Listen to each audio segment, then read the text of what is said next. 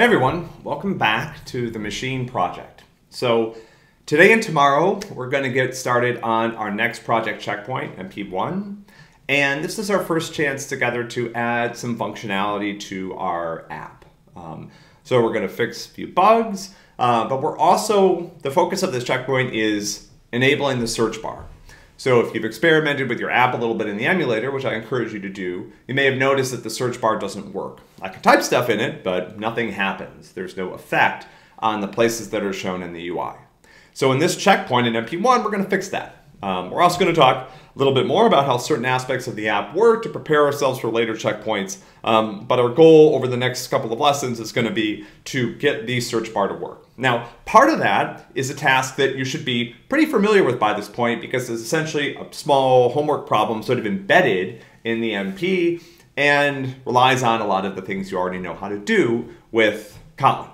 However, there is a new idea there, which is kind of exciting. We're going to see that in just a minute. But also, the next part is working with Android UI, and that is something that I suspect is unfamiliar to you, and pretty cool. So we'll talk a little bit about sort of how to set up our activity so that it can actually handle changes to the search bar and do the right thing by updating the UI. So we'll get there. The first thing we're going to do, though, is we're going to start off by configuring our project to start work on MP1. So I've got my copy of the starter code that I've been working on alongside with all of you. And at this point, you should be done with MP0. So I'm going to go ahead and run the grader here. And it should spit out the score for MP0 of 100. And you should also have committed that score and earned full credit. So I'm going to open up the commit dialog in a minute and make sure that I'm all done with MP0. Now I'm starting to think maybe I forgot to do that. But okay, so I've got full credit. Let's go over to the commit dialog. Okay, I don't need to worry about this, but this is fine. I'll just save this for the next commit. This is a change to a configuration file that I'm not worried about. Okay, so, well actually let's go ahead and just do it. I'll say update text style configuration. I'm just going to commit this and not push it for now. Mainly just because I want my working tree to be clean. So in Git, sometimes what we talk about is a state where your files are in, your repository is in, where there's no changes compared to your last commit. So if you open up the commit dialog here and you see there's no changes, that's great. That can be a good place to start from when you're doing things like adding a file to your project, which is what we're about to do. So MP0, we used MP0 test suites. For MP1, we need to get a copy of the MP1 test suites. Now, these have been provided to you in some way, maybe over email, maybe via the website, but you should have downloaded a file called mp1 test.kt, and we need to move that into the right spot in our project. And this is something that, for some of you more younger digital natives who aren't as familiar with files and how things work kind of under the hood on your computer, this may be one of the more difficult parts of getting started, is just figuring out, like, how do I copy the file into the right place? It's not that hard, though. I'll show you how to do it on a Mac. There's other ways to do it on Windows, but we'll get there, and the core staff's available to help if you need.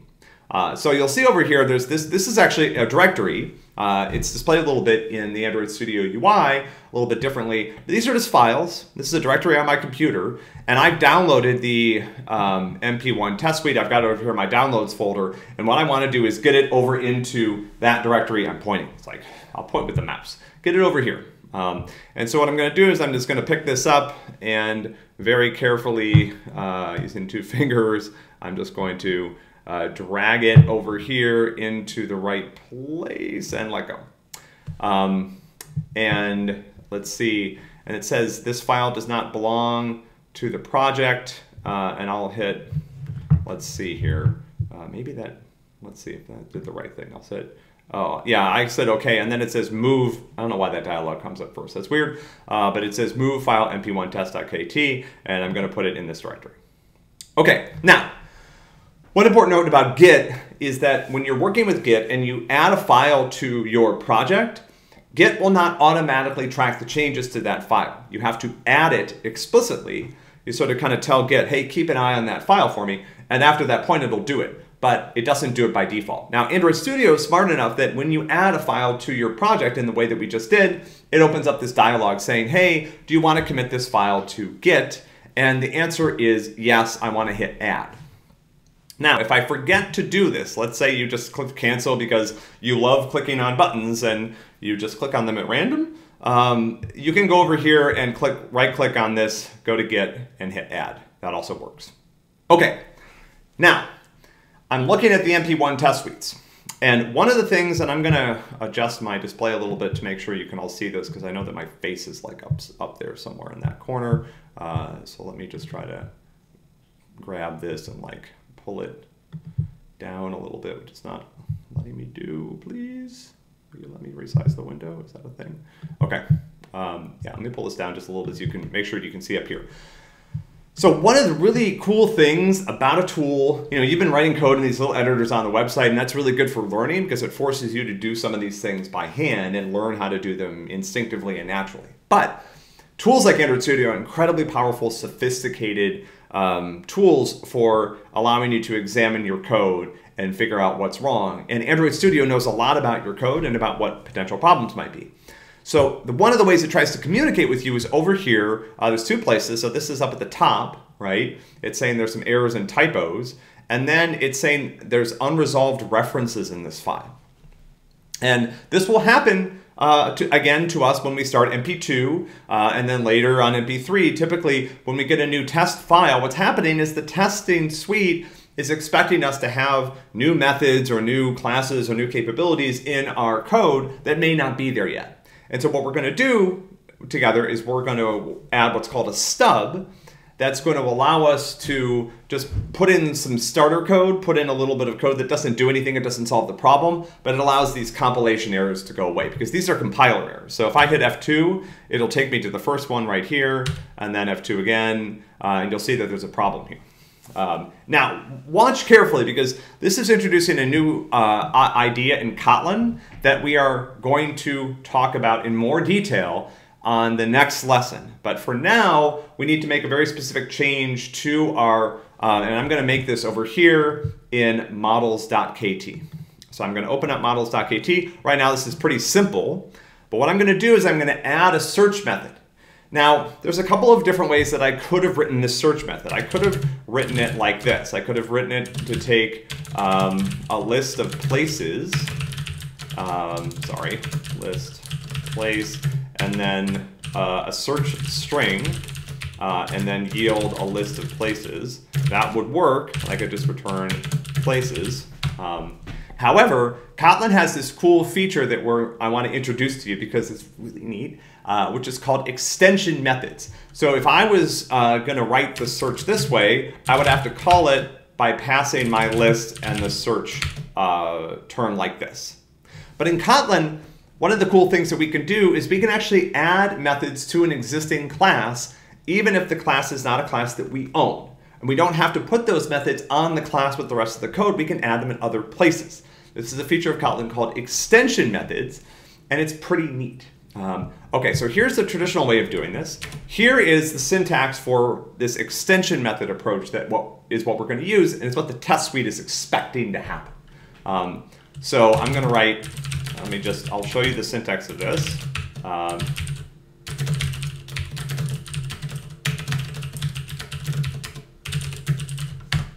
Okay, I'm going to have to comment this one out because it turns out from the JVM's perspective, these have the same signature, and that's what that error message I was just seeing is complaining about. So this is weird, right? This is new syntax as we have not seen this before. There are some things here that should look familiar.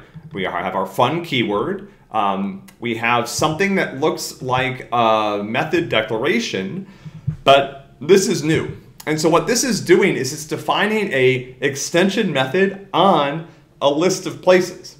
So now whenever I have a list of places, if I import this extension method, I can call it on that list as if it was provided by that class, right? So instead of this syntax, right, which is given a list of places I call search, I pass the list and the search term, I can do this. I can do list.search and then pass the search term, right? This is search string. I probably should have called this something else.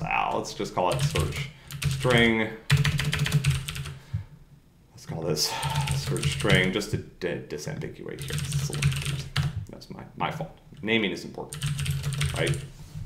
So, and this I just like about Kotlin. I think it's cool, and so I wanted to share it with you on this MP, and we'll talk a little bit about it in the next lesson. And sort of now, you might be wondering, what is this inside an extension method? I'm not inside a class. I'm inside this method with this sort of strange signature. This refers to this list of places. So this is almost as if, like you can think of, imagine I have my list class here, and this is not correct Kotlin syntax. And then I have, methods like size, right, that I can usually use. And now I have this extra method called search that I'm able to add that returns a list of places. And now, because it's on this class, returning this might make a little bit more sense. But this is the same thing. Kotlin allows me to use this inside an extension method and refer, to the list of places that the method is being called. Okay, more on that soon. Although, actually said quite a bit about it already. All right, so if I go back to mp1.test, you'll see that that error is gone. Now, up here, there are still some typos, and this is my fault.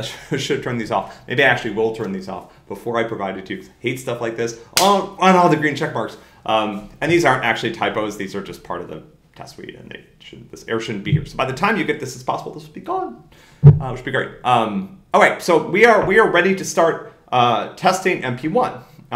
So let's go up here. There's a couple of ways to get started with this. Let me make this big again. So what I want is I want something similar to what I have for test MP0. There's a couple ways to get that. Let me show you the easiest one. I go up here, I hit this green arrow on the MP1 class, and then I run MP1 test. Now, if this fails with a compilation error, then you made some mistake in that set of changes that we just completed. Because if you don't make those changes and you try to run the test suite, the project won't compile. That's why we had to put in this little placeholder, right? So this is not a correct implementation of the search method. You'll have to do that later. This is just enough to get the test suites to run so that they can fail. All right, so test suites are running, great. Now, if you submitted this code right now, so let's run the grader and see what happens. Well, actually, for the first thing I want to do, let's go over here and we're going to do two things. Because I have borderline and maybe not so borderline OCD, I'm going to rename this to test MP1. I'm going to click this button, which adds it to my repository. So now if I clone this on another machine, this run configuration comes along with the code, which is kind of nice. I'm going to hit apply, and then I'm going to move this into the right spot because, again, the borderline OCD thing. Okay, so now this is good, but let's go ahead, let's click OK, and now let's go ahead and click on the grader. What's going to happen here is that the grader is still grading MP0. So when I run the grader, what I expect to see is actually a score for MP0. And actually, there's no detect errors, and I see the score for MP0. Before you submit for MP1, you need to make this small change we're about to do together. So you tell us, what are you submitting for? Like, what checkpoint are you actually working on right now? So again, I'm in the project view over here. If you're in the Android view, you probably need to switch to the project view to see this file. I'm going to go down here, I'm going to open up grade.yaml, and I'm going to make small change, add checkpoint 1. Right?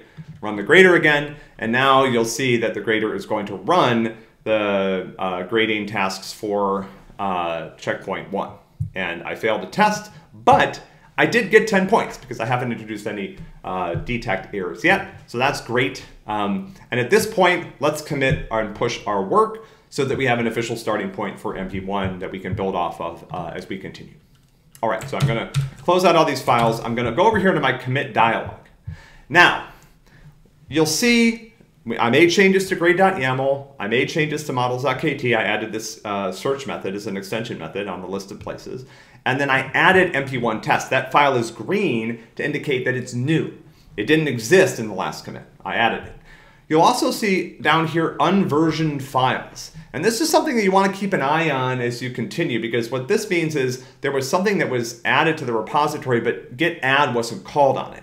And you'll see that this new run configuration that I added was not added to the project properly. I don't know why Android Studio doesn't do this correctly, but I'm going to click on these, and I'm going to click on these changes, and I'm going to say getting started on MP1. So if I click on the unversioned files, that will add those files to, I believe that adds the files to the repository. Right, so I'm going to hit commit and push. Yeah, commit anyway and push. These checks are annoying. And I'll hit push, right? And this is kind of telling me what's happening. I'm adding this run configuration. Oh, there were actually 2 commits that I'm pushing, right? So this is an interesting case because I'm pushing 2 commits. Remember, I made that initial one where I was just something changed with one of the configurations. But this is the one that contains my current work on MP1. It's got the test suites, it's got my update to the models.kt file, and it's got that new run configuration that I added. So let's push those changes. And if I went to the website in a minute, I will see that I've earned 10 points on MP1. So we're off to a great start.